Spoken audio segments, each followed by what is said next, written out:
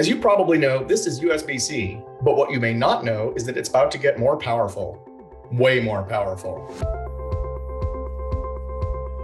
An upgrade is coming in the second half of 2021 that'll let USB-C deliver 240 watts of electrical power. That's nearly 2.5 times more than today's 100-watt maximum. The more powerful version of USB-C is going to work with a lot of new devices.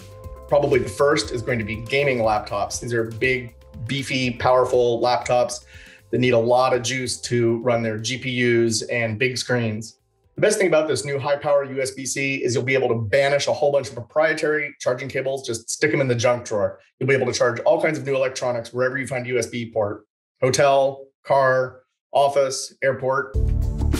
You've certainly heard of USB charging, which was first introduced in 1995, and now it's everywhere. But you might not know exactly what USB-C is. It's a new oval-shaped connector that first arrived in 2015. One of its biggest benefits, there's no right side up or wrong side up, so you don't have to fiddle when you're plugging in the cable. Another big benefit, it works on both laptops and phones, so you don't need separate charging cables. And also, it takes a lot more power, so you can charge laptops, not just phones. The first version of USB-C handled up to 100 watts. That's pretty good. It's enough for a 16-inch MacBook Pro. That's the top-of-the-line laptop from Apple. But lots of devices need more power than a mainstream laptop. The biggest category is gaming laptops, but also you could see high-power USB working for all-in-one desktops like an iMac. I also have a docking station in my office. All kinds of things plug into it, but it needs a proprietary power charger right now. It can also work for 4K monitors and external storage systems. These are really common peripherals that a lot of people have to plug in. High-power USB-C is not for everything though, like gaming rigs, big desktop towers. They take way more power than 240 watts.